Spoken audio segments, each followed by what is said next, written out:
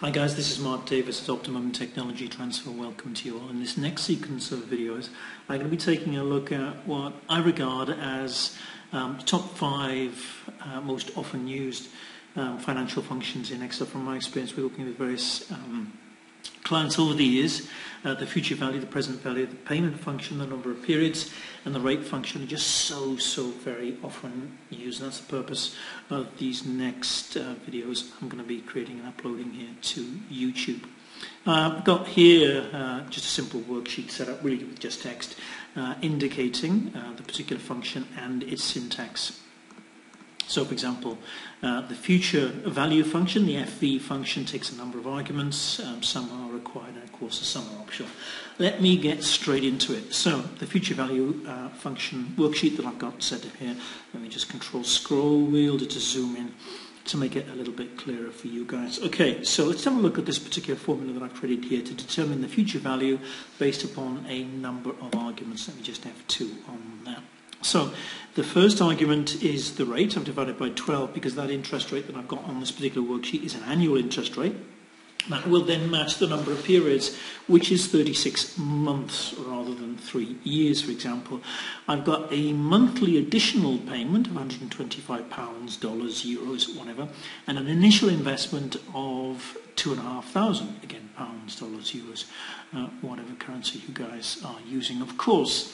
The type is 0, which indicates that the payment is going to be at the end of the period.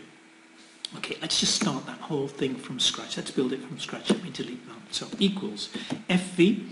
Press my tab key as per usual. I've got my various arguments. 3 are required, 2 are optional. I'm going to use them all. So the rate is going to be 2.5% divided by 12, because I want a monthly interest rate. Comma separator, the number of periods is going to be 3 years or 36 months. Comma separator.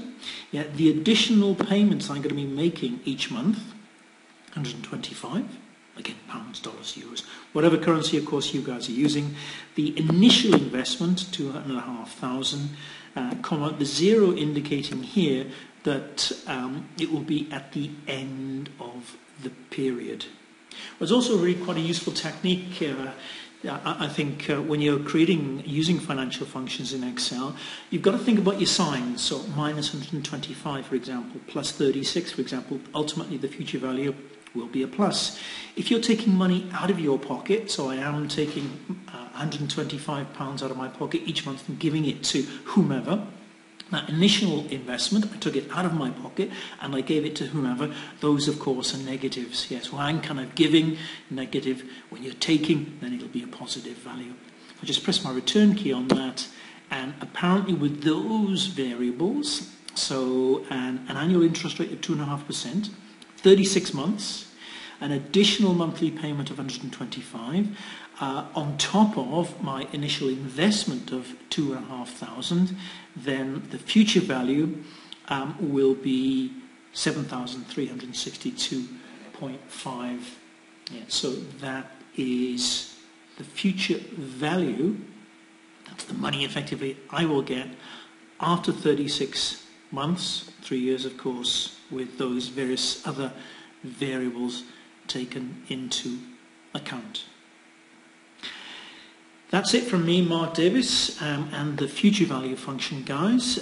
Do look out for various other financial functions that I'm going to be creating videos for in a little while. We'll do the present value function, the payment function, the number of periods, and the rate function as well. I'll leave you with that.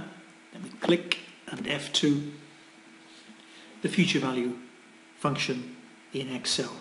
Perhaps one of the top 5 financial functions. Again, as I say, that's it from me, Mark Davis at Optimum Technology Transfer. Take care and bye-bye.